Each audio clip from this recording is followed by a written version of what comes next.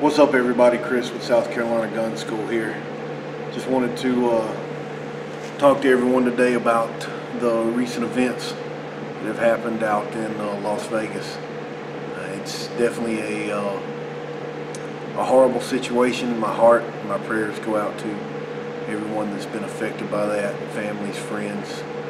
It's just a terrible, terrible thing done by terrible, terrible people. And I'm not going to sit here and get into the theories and this and that. And I definitely think there is more to what happened. I don't think he is the only person that was involved. And of course, I mean, law enforcement, everyone's not going to release all the information while they're doing their investigation. And who really knows if they're going to release all the information, you know, once the investigation is done. And I hate to say it, but we really can't rely on the media now, because it's turned into who can get it first, not if it's the right information, but who can get it first. Look at, you know, Tom Petty that recently passed away. You know, rest in peace there. You know, it was, oh, he's dead, oh, he's not dead, and then he's dead. I mean, it's just, you know, it's all about who can get the information first and get it out there. It's not about who's got the right information. You know, I say that because we all need to really start doing our own research when things like this happen, and form our own conclusions and decisions around that situation, because the media is going to give you what they want you to hear to get the ratings and to get people to watch. And even local news, some local news is starting to turn into things like that. And what happens is we listen to the media and we rely on them, and then we become misinformed just because they're misinformed from their misinformation and that person's misinformation. And it's just this long trail of, you know, BS that happens along the way. And unfortunately, we don't really do, you know, especially now with where technology is at today. I mean, everyone should be doing more research just to see exactly what's going on and what's being found, and, you know, what other people are reporting. Don't rely on one or two sources. Go out and do your research. You know, you want to you don't want to be misinformed. And sometimes listening to what the media has to say, and even me, people are going to sit here and say that, oh, I'm misinformed about this, or I'm misinformed about that, or I'm not giving the right information, or, you know, they'll start throwing the racism words, and, oh, you know, he's a gun-toting Republican. You know, that's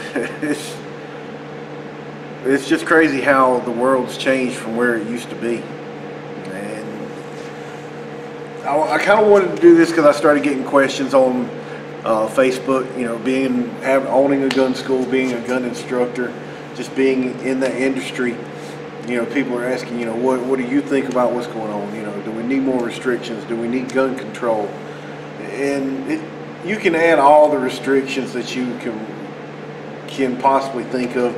You can even take the guns away, but that's, you know, that's not going to stop, you know, bad people from doing bad things and getting access to this stuff. You know, look at the UK. Most of Europe have some of the, you know, strictest gun laws, and there's still people that get guns. Some of them don't even allow guns, you know, to private citizens, and there's still people that get guns and cause things like this to happen. You know, if they can't get a gun, they'll go and get a bomb and blow themselves up along with, you know, 800 other people. I mean, it's bad people are going to do bad things, and there's no way to stop evil. You can throw as much as you want to at it, but it's not going to stop anything. That's the bad side of what we live in nowadays.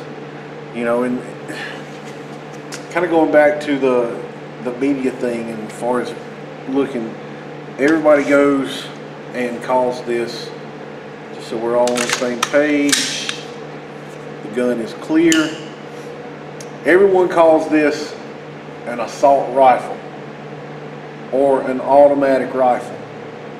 Yes, they do make versions of this that are fully automatic, but those go to the government, law enforcement, and military, and special forces, all that stuff.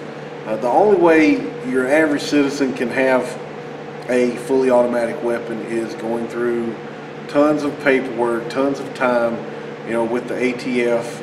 And I think the gun has to be purchased, or has to be built before like May of 1986. Anything after that, it can't be done. And that's, the paperwork and the time is just ridiculous when it comes to the tax stamps and everything you have to go through to have a fully automatic rifle. Unless you're a gun dealer and you've already got, an FFL, but again, that's paperwork and stuff with the ATF that you've got to go through that takes time. A lot of people want to turn the verb assault into a noun and make this, again, an assault rifle or an assault weapon. This is a rifle. Well, I've actually built it to be an AR pistol, but it's what I've got right now to kind of give everybody the idea. This is a rifle, nothing more than a rifle. AR does not stand for assault rifle. It does not stand for automatic rifle. AR stands for Armalite Rifle, which is the company that first started producing the AR rifles. They started with the M16. Again, kind of tying in with what's going on in the media and everybody wanting to chime in. You got Jimmy Kimmel talking about, oh, why do the citizens need M16s? I'm sorry, but citizens can't have M16s. They're fully automatic. They're made for law enforcement and military. A citizen can have a semi-automatic rifle. Now, yes, there are things that you can buy, the bump stocks, like supposedly what you see. I don't watch the news. What is it, Stephen Paddock or whatever his name is? Yes, you can buy bump stocks. Yes, it can make them fire faster. If you want to ban bump stocks, whatever. But banning guns all the way around and keeping it from your average law-abiding citizens is not going to make anything better. It's going to make it harder for us to protect ourselves and protect our loved ones. I mean, go and look and see how many times someone with the CWP has been in the right place at the right time and saved lives in the long run. But nobody wants to discuss that. And, I knew when my wife came in and told me that this had happened out in Las Vegas, I told her they're going to go right for the guns. And what's everybody doing? They're going to take a horrible situation and they're going to politicize it. Why can't we just mourn the people and help the people that need to be helped? Why does everything's got to go right to, oh, we need to get rid of guns, and then you start on silencers, which is not even the actual technical term. Just like this, again, is not an automatic rifle. It's an Armalite rifle. It's a freaking rifle. They're not silencers. They are suppressors. They suppress the sound. They don't silence the sound. Silencers is some legal term everybody threw on it, because you hear everything in the movies. Again, back to, the media. Movies are media. It's not like what you see in the movies. Now, yes, you can have it pretty quiet if you have a suppressor with subsonic rounds. There are ways that can be done, but excuse me, you can't just screw a little thing on the end and it makes the gun completely quiet. It doesn't happen that way. They're not silencers, they're suppressors. No, I don't have a suppressor here because I don't feel like spending the money to get the tax stamp and all that stuff right now. It's funny that they start talking about silencers and suppressors, and oh, imagine how many people would have been killed if they wouldn't have been able to hear it and run away. How many people heard it and still didn't move? From the videos I've seen, there was a lot of gunfire going on before anybody heard or did anything. So it wouldn't have made a difference, not having those available. It's a suppressor. It suppresses the sound. They were trying to, there's a Hearing Protection Act that's been trying to get passed through. through the Congress and everything to get passed, which would take the tax stamp off of the suppressors, which I'm all for. You know, I would love to have a whole class with everybody being able to use a suppressor when it comes to rifles, because I know it can frustrate the neighbors and stuff with all the gunfire, especially you get 6, 7, 10, 12 people down there with rifles. It can get pretty loud and sound like a freaking war zone. But, you know, until that passes, that's just not something that's going to be able to happen right now. But, you know, I just kind of wanted to speak a little bit about this because of the questions that I've been getting. I figured, you know, kind of putting a video out.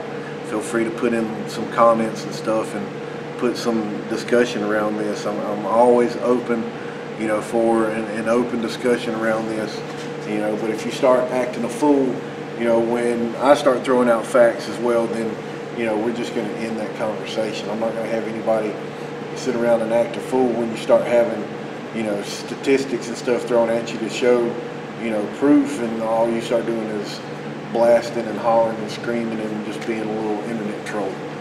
So please, let's have some open conversation around this. I warrant it. I'd love to discuss this anytime. Do I get frustrated with it? Yes, just like I know people get frustrated when I'm trying to show them, you know, my side of things.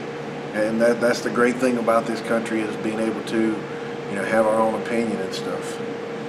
But please go out and do your own research. Check everything out. Don't be one of the misinformed. We do a learning firearms seminar, which is great for anyone that's wanting to start learning more about weapons.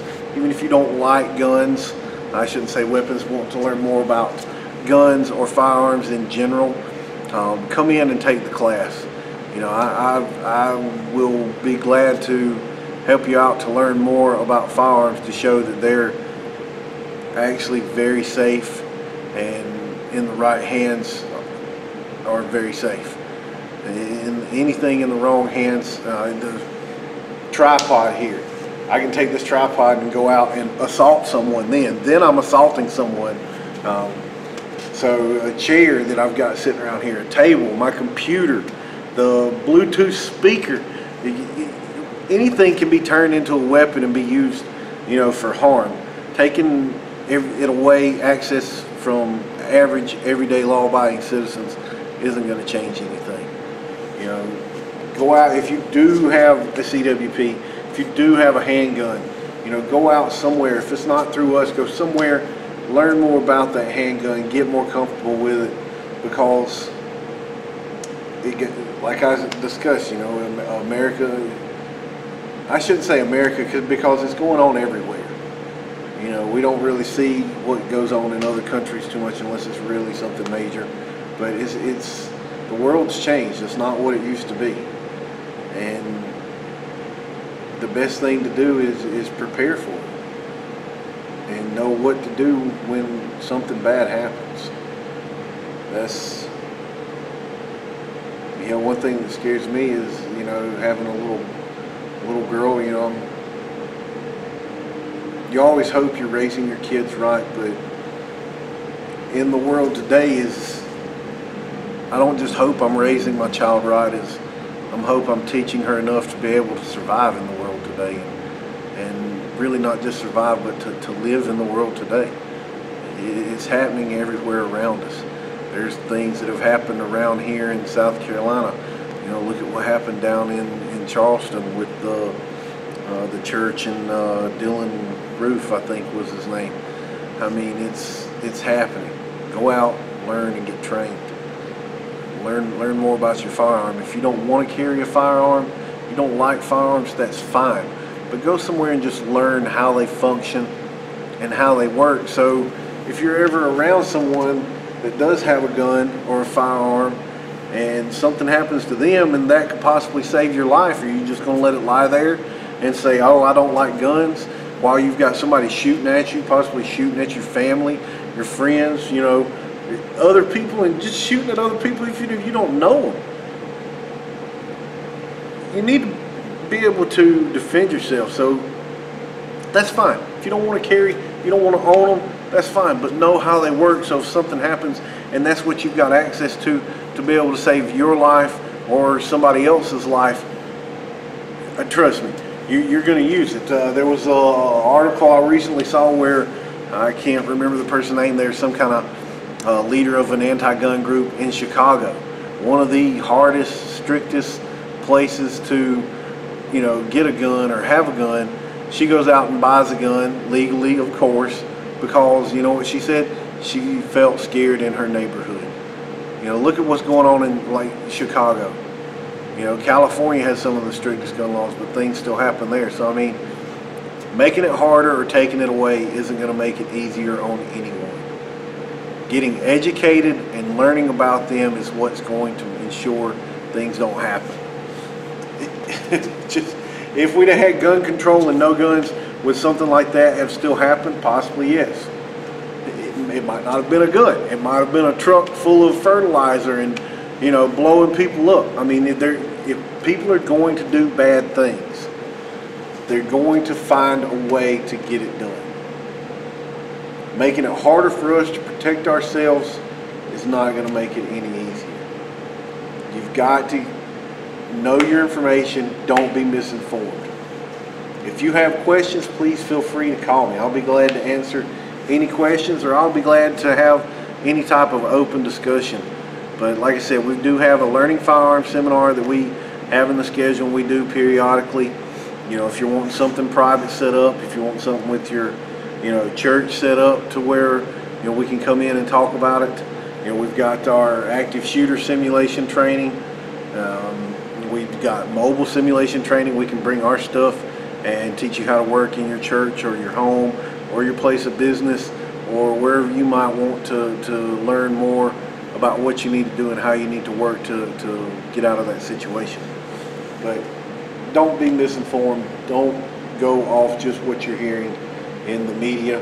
Most of them just need to keep their mouths shut and just report just the news, not try to add their own little spin to it. But it's what happens. I mean, you got the CNN reporter running around saying, oh, most of them were probably Trump supporters, and then the CBS lawyer talking about don't mourn them, they were all Trump supporters or they were all Republicans.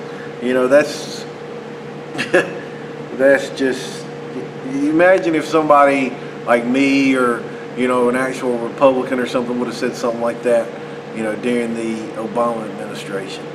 And I'm not trying to sit here and drag racism or anything like that. I'm just saying, just making a comment, oh, if they were all Democrats, we don't need them more. I mean, it's just how this world has changed. I kind of find some of it amusing the way they do stuff, but definitely not things that happen within the past week here. It's not good. Things like that don't need to happen, but to help combat them and avoid them, you need to get educated, know how a gun works, know what to look for, know what to look for in somebody's actions. I'm sure there's more to this than what's being told, or probably will ever be told. So it's horrible, and things like that will probably continue to happen. The gun debate's going to continue to happen, but education and learning the fundamentals are what's going to be key. So, please feel free to comment. If you want to sit there and dog me, I don't really care. I wanted to put this out there because I've been getting a lot of questions around this, and what I think would be the best answer, and I don't think there's any. You can take them away and it's still going to happen. I've been in those countries when I was in service, and it still happens. You can go and do the research now and see that it's still ongoing. So don't think just because we're going to take them away is going to fix anything. It's not.